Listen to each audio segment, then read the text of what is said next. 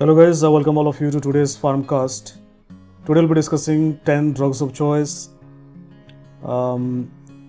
metabolism in the section of general pharmacology, and a few questions asked by the students which I discuss at last, right? So let's begin with our drugs of choice straight away, guys. The first one today is Rhodococcus. So guys, Rhodococcus, the drug of choice is a beta-lactam drug. Can you think which beta-lactam could be the drug of choice for Rhodococcus? Think for a moment. Guys, the answer is vancomycin. Vancomycin, as all of you know, is a very important drug which is very commonly asked in your exams. It is drug of choice for MRSA. It is also drug of choice for pseudomembranous enterocolitis, and add one more to that, and that is Rhodococcus, right? The Rhodococcus has never been asked, so it becomes a candidate which can be asked as a new MCQ. Rickettsia, guys, it has been asked umpteen number of times in your exams. And Rickettsia, the drug of choice, tetracyclines are preferred. And as all of you know, the preferred tetracycline nowadays is doxycycline. Tetracycline is not the preferred drug due to, ever-growing resistance. So Rickettsia, doxycycline. Roundworm or Ascariasis. So roundworm or Ascariasis, guys, what do you think should be preferred? So all of you know it is a cystode, right? And as you know, for most cystodes, the preferred drug is albendazole, right? So roundworm or Ascariasis, drug of choice is albendazole. Moving on to the next one, guys, RSV, respiratory syncytial virus. So guys, for treatment of RSV, we give inhalational ribavirin is the drug of choice for treatment. Whereas for prophylaxis, we prefer palivizumab, which is anti-RSV monoclonal antibody. Next one, guys, Sarcocystosis. Now for Sarcocystosis, we prefer a drug which is also drug of choice for isosporiasis and cyclosporiasis. Does it ring a bell? Which drug am I talking here about? Guys, the drug is cotrimoxazole. So cotrimoxazole, remember, is drug of choice for isosporiasis, cyclosporiasis, as well as Sarcocystosis. Now moving on to scabies. Now scabies, guys, you must have studied in derma as well, right? The drug of choice is a topical drug and 5% permethrin, right? So 5% permethrin is drug of choice for scabies, whereas 1% permethrin is preferred for head lice, right? Next one, guys, is Scadosporium. Now for Scadosporium, the drug of choice is an antifungal drug, and the drug is voriconazole. So remember, voriconazole is preferred for invasive aspergillosis. That's one which is very commonly asked. Scadosporium has never been asked. So a new question can be asked, what is the drug of choice for Scadosporium? Your answer would be voriconazole. Next one, guys, is Schistosomiasis. Now Schistosomiasis, guys, as all of you know, for Schistosomiasis, the preferred drug is praziquantel, right? Praziquantel is the drug of choice, as it happens with most of the trematodes. The preferred one is praziquantel. And coming to the last one for today, guys, it is schizophrenia or psychosis. See, guys, in schizophrenia, the preferred drugs are obviously atypical antipsychotics, and you can go for any atypical antipsychotic except clozapine and olanzapine, and that is because of toxicity, right? And the most preferred one is aripiprazole, right? Most preferred one is aripiprazole. And if the patient does not respond, you can change to some other atypical antipsychotic. Still does not respond, change to some typical. And at last, if the patient does not respond to any drug, then at last we can go for clozapine, which happens to be the drug of choice in resistant schizophrenia. Right, guys, so that is what we had to discuss in this section of drug of choice, and let us move on now to the second part where we discuss about, nowadays we discuss about some part in G Pharma or general pharmacology, right? So today, guys, as we have discussed drug absorption and distribution in last two PHARMCAST, today I'll talk a little bit about drug metabolism. So guys, all of you know drugs, they are usually metabolized in which organ? Liver, right? Most of the drugs, they are metabolized in liver. Some drugs are metabolized in plasma by plasma esterase. So you know that whenever a drug is metabolized in liver, it will take its due course of time, because as and when the drug will gradually flow through the liver, it will be gradually metabolized. So what if the enzyme is present in the plasma itself, like esterase? That means the drug would be immediately metabolized. So what you need to learn is any drug that is metabolized by plasma esterase is gonna have a very short duration of action. So most of the short acting drugs or shortest acting drug in a class are usually drugs which are metabolized by plasma esterase. For example, esmolol. Why is it a shortest acting beta blocker? Because it is metabolized in plasma. For example, clevidipine. Why is it shortest acting calcium channel blocker? Because it is metabolized in plasma. Succinylcholine. Why it is the shortest acting muscle relaxant? Because it is metabolized in plasma. Remifentanil. Why it is shortest acting opioid? Because it is metabolized in plasma by esterase. So this is an important aspect in metabolism, guys, which I wanted to tell you. It is commonly asked in our exams. Other than that, in metabolism, all of you know there are two phases of metabolism, phase 1 and phase 2. Phase 1, we inactivate the drug, except prodrugs which are activated in phase 1. And phase 2, what we do is we make the drug water soluble so that it can be excreted. And most of the reactions in phase 1, in fact all of them, they are sponsored by microsomal enzymes. Phase 2, only gluconoridation is sponsored by microsomal enzymes. Rest in phase 2, they are by non-microsomal enzymes. Second, phase 1 reactions are sponsored by cytochrome P450 enzymes, right? Cytochrome P450 enzymes, and you need to know one enzyme which is most important is CYP3A4. The reason being it metabolizes more than 50% of drugs, and which means what? It is the most common cytochrome P450 enzyme which metabolizes drugs, right? So that's from the section of enzymes which metabolize these drugs, right? Briefly, because you know I cannot cover everything in these pharmacas. So the most important one is what I'm trying to cover here. Second, in phase 2, gluconoridation metabolizes two important drugs. You need to remember irinotecan and atazanavir. And these two drugs are metabolized by gluconoridation. And that is why if a patient is deficient in gluconoridation, for example, in a patient of Crigler-Najjar syndrome, never give these two drugs, irinotecan and atazanavir, because these are highly toxic drugs. And when there is a deficient gluconoridation, they would become even more toxic, right? And the last part in metabolism, you need to remember which drugs are enzyme inducers and enzyme inhibitors, right? So I hope you know the list. Like enzyme inducers, we have rifampicin, griseofulvin, phenytoin, phenobarbital, carbamazepine. These are enzyme inducers. Inhibitors, the list is quinidine, cimetidine, ciprofloxacin, ketoconazole, valproate, diethyl carbamazine. So these are enzyme inhibitors. And enzyme inducers, as you know, they cause drug failure, and the most commonly asked drug failure is OCP failure. So they ask you which drug causes OCP failure. Most of the times your answer is rifampicin. Whereas enzyme inhibitors, they would cause toxicity. So for example, erythromycin is an inhibitor.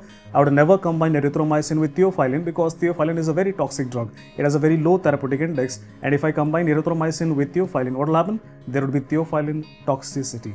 So that's all, guys, in this section of G Pharma, which we had to discuss today. And let us move on to the last section for today, and where I cover all of your doubts, right? So let us take your first doubt here, which has been asked by Vaishnavi Sai. So Vaishnavi is asking, sir, I'm really feeling anxious these days and unable to relax in my break times, because of which it is difficult concentrating and I'm losing my study time. Please help. So see, Vaishnavi, first of all, you need to understand that I have mentioned it time and again in my PHARMCAST that these last few months, couple of months, they're going to be most difficult and they're going to test your mettle. The reason being, the amount of course you need to revise is enormous and the time is very limited, right? You have to cover a lot.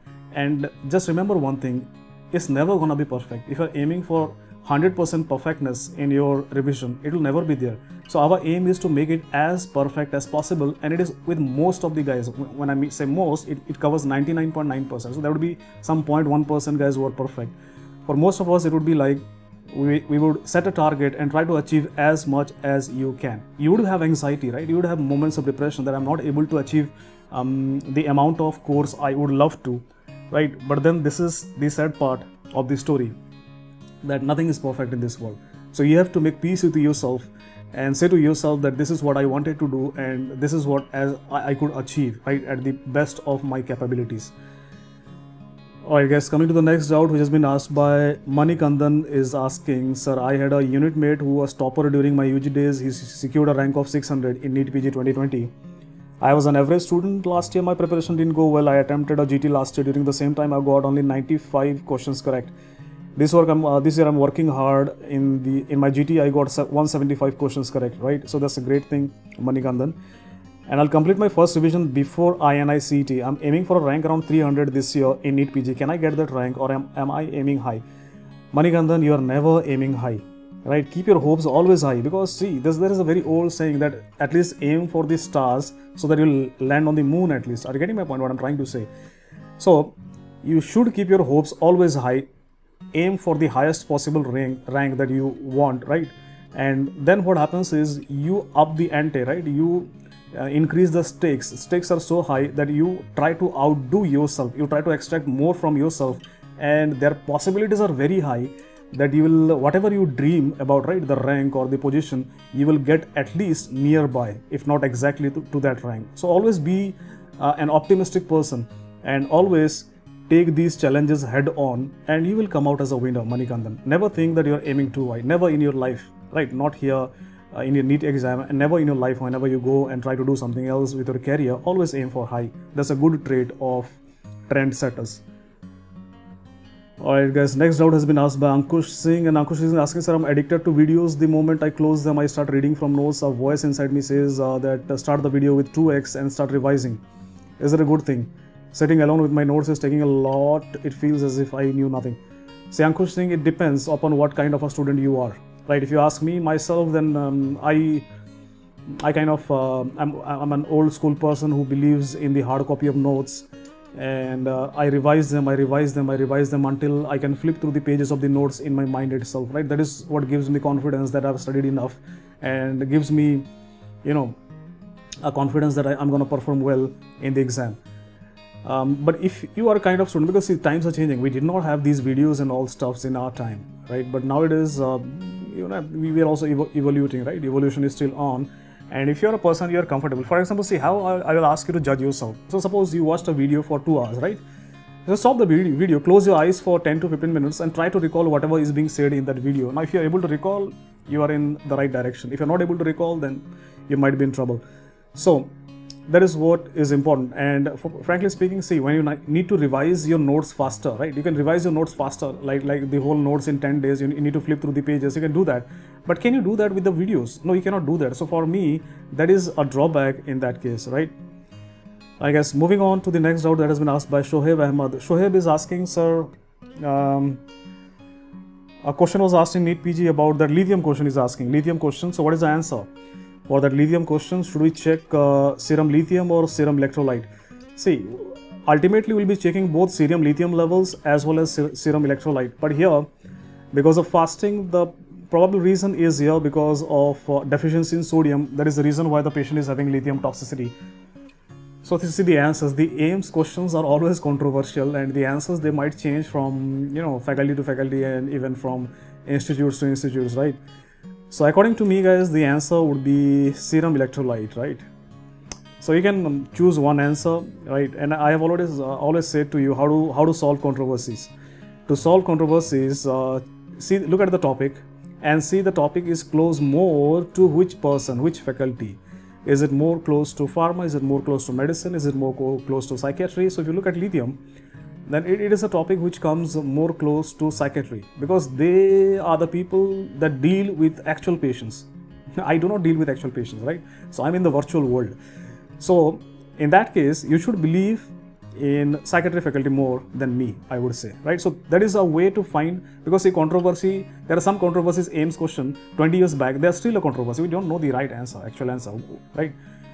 So, but that is a way to end the controversy for yourself. Next question has been asked by Rohit Juneja. Rohit Juneja is asking, so please tell that in Marrow we have image master discussion, MCQ discussion videos, revision video, what to watch and how preference we give. Very confused. See, Rohit Juneja, it is, is okay if you are confused, because there is plethora of information nowadays, right? And you need to be selective. So, see, if you look at image master discussion, then that should be your first priority, because you'll be having a lot of images. Take it from me, you'll be having at least 40% of your paper would be images this time, minimum, right? Maximum, nobody can say how much it can go. So what you need to do is you need to be bullish on images. And as far as the MCQ discussion videos are concerned, see, I have told you always how to use the MCQ discussion videos. See, suppose you had been studying from the morning and it's 2 o'clock or 3 o'clock in the afternoon, and you are feeling like studying nothing, right? You are not able to concentrate or focus, and you need to relax a bit. So don't go for active study. Just switch on the MCQ discussion videos and passively, because there you are not actively studying. There is a faculty who is explaining you the MCQ, what is the answer. So you are still learning something without actively devoting your concentration there, right? So just passively try to learn something. So you can bridge these moments where you are weaker, right, during your preparation with these. Revision videos, I've already told you that revision videos, you have to be very smart while using revision videos. For example, there is a subject which you have studied thoroughly from the main videos, and you are very comfortable with your notes. So there is no point in going back to revision videos, right? But there is a subject, suppose you have studied it completely, but still you are not able to make out, what should I study, what should I not study, and I'm not able to recall anything. Now, for that, a revision video of that subject would be lifesaver. So go back and try to conquer that subject with revision videos. Forget about a subject. Let us take a topic. Suppose there is a topic, and that topic you are not able to understand from the main videos, or you are not able to store that much information, and you always faltering when MCQs are asked from that topic. So what you can do is go back to the revision videos and make those revision videos as a main source for that particular topic. So revision videos, they can be supplemental and they can be excellent if you use them judiciously, right? Now guys, coming to the next doubt. Sir, new image-based videos will be available or not, or only old? In Mero, I guess you're asking. See, I have no idea about this, and see, there is no time to, now see Parth, there is no time to look for anything new now. The time for looking for new is gone. Now you need to do whatever you have, right? Because don't run up after new updates and anything at this stage, because see, they would be counterproductive.